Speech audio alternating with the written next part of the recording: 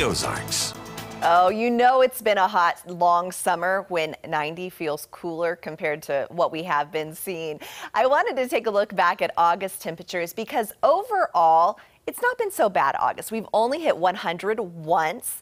We've had 10 days below average and above average about 13 and right at normal about 2. So all in all, kind of up and down, but I like this. I like that we have some below average temperatures mixed in because for June and July, we didn't get much of that.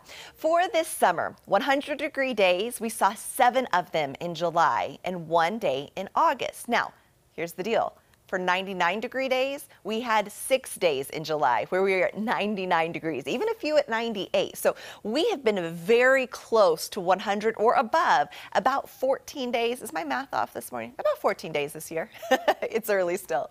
Temperature-wise across the Ozarks, we are starting off just a little bit above average. Not real crisp out there, a little warmer than it has been the last couple days, close to 70 degrees most places. The dew points in the mid to low 60s. There could be some spotty fog out there. I don't think it's quite as foggy as it has been the last couple of days, but there is some moisture in the air. As we progress throughout the weekend, I think you're going to have a better chance of actually seeing higher humidity as this moisture is going to flow in from the south. What we are going to see is just kind of a slow creep in humid conditions. By Sunday and late Saturday, I do think that it is going to be quite muggy across the area. But look at this, a cold front's going to move through, clear our area by Tuesday, and that humidity level is just going to drop right in time for September. It's like it knows that I'm going to put my pumpkins out on September 1st.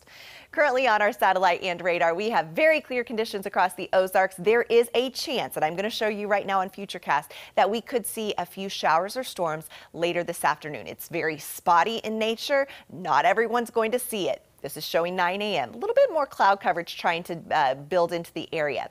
By 5 p.m., this is showing a few showers across the Ozarks, mainly to the southeast of Springfield, close to Mountain Home, into the Ava area and West Plains. Still a chance of spotty showers by 8:30 p.m., so there could be a few football games that could be affected by this.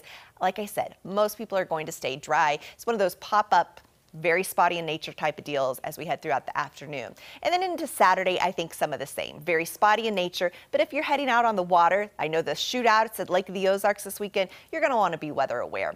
For Sunday, Monday, and Tuesday, that's going to be a better chance of rain. And then as we head into next week, I don't think it's going to be a washout, but the chance is going to be there. So just a little bit more active. For today, close to 90 degrees, warmer out to the west, cooler to the east. Overnight temperatures are going to be about 68 degrees. 66 in Mountain Grove, and for that 7-day forecast, we are looking at warm temperatures throughout the weekend, chance of afternoon storms on Sunday, scattered showers into Tuesday, and then cooler temperatures for the first day of September. All right, we are very excited about those cooler temperatures. Thank you, Natalie.